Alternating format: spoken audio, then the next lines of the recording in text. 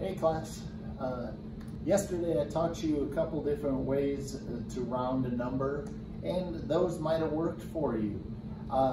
If they didn't, here's another way that you can round a number. So say you have a number of 8,591, okay, and you're rounding it to the hundreds place. Notice that the hundreds place is underlined.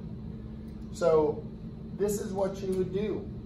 You would look at the number, the place value you're rounding to, and then the number to the right. And you would circle both those. And then you would take that over on a number line and you would make it from 50 to 60, because 59 is in between 50 and 60. So you'd put it on a number line, and you would look where 59 would be. Well, if you count 51, 52, 51, 52, 53, 54, 55, 56, 57, 58, 59. So 59 would be right there on the number line.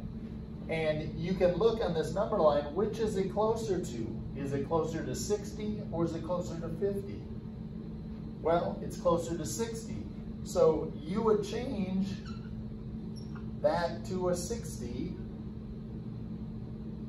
and then the 8 would stay the same because you're not changing that at all.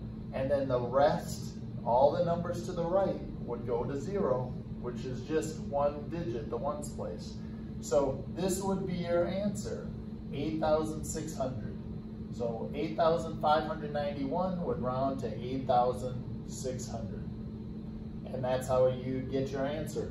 So you can use it, you can use rounding the way I did yesterday. I showed you 2 different ways using the rounding roller coaster and the little saying,